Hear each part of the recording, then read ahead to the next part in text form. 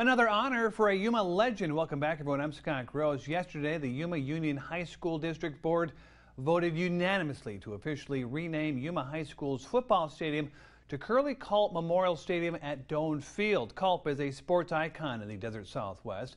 Graduated from Yuma High in 1964, he went on to play football for Arizona State, then went on to enjoy a 14-year career in the NFL. Culp played for 4 different teams, most notably the Kansas City Chiefs, who he won a Super Bowl with. He's a kind, humble, and happy man. He is greatly missed. I consider him a very close friend, and we're just glad that his family is going to be able to see his name up on the stadium at Yuma High School.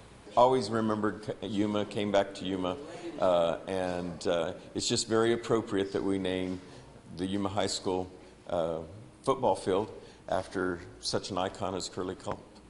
The Yuma High School Hall of Fame committee says they're currently getting funding so a sign can be put up with the new stadium name. They tell us they hope to see it before the next Hall of Fame ceremony in October. And in Little League Baseball, the 12U Somerton Mets are tournament champions. The Somerton Mets defeated the team from Georgia 2-1 earlier today to claim the Cooperstown Baseball World Tournament Championship.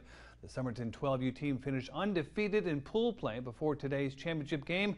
The Mets next will travel home before heading to Nevada this weekend for the Cal Ripken Regional Tournament, where they will represent Arizona.